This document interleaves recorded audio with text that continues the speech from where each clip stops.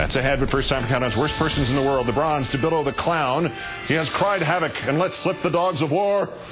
Well, he sent out one of his stalker producers again. It's the closest thing he can do. This time it is Newsday contributor Jenna Kern-Rugel, who wrote a piece in the wake of the church murders in Nashville by a lunatic who had obviously heard one too many right-wing talking point on TV and radio. She mentioned that shooter Jim Adkison had decided all liberals needed to die, and that police reported the books in his home included those of Michael Savage, Sean Hannity, and O'Reilly. She mentioned O'Reilly only one other time in the whole piece. There was a quote from one of his books. For this, O'Reilly sent somebody to her house who waited for her with a camera in her driveway and then abused her. Seriously, Bill, for that? Are you 100% paranoid now? The next time you send one of these guys out, will it be to harass some guy who cut you off on the Pulaski Skyway? The silver to William Kristol. Another week, another New York Times column, another factual error on the cone of silence story and the contention that Senator McCain may not have been in it. In the print edition, Kristol writes, quote, "That's pretty astonishing since there seems to be absolutely no basis for the charge." Since the Times' own news coverage confirmed McCain wasn't in any cone of silence, and then the McCain campaign did the same thing, online the Times changed that one line in there of Kristol's to, "There's no evidence that McCain had any such advantage."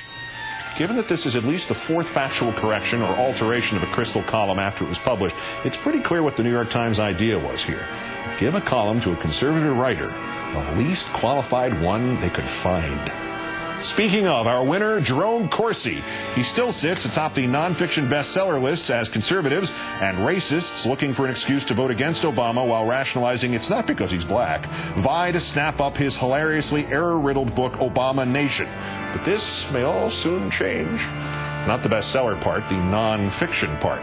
Unfortunately, a little mining of the wacky conservative website WorldNet Daily proves that Mr. Corsi has not only slandered the John Kerrys and Barack Obamas of this world, but one of his other favorite targets for character assassination is John McCain.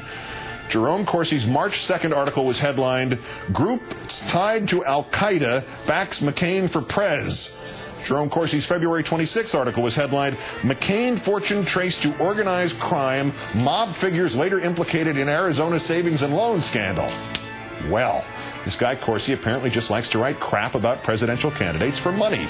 So remember, conservatives, every time you buy a copy of Obama Nation, you are validating reporting that suggests John McCain's money comes from the mob and his presidential candidacy is supported by Al-Qaeda. Reporting done by Jerome Corsi, today's worst person in the world.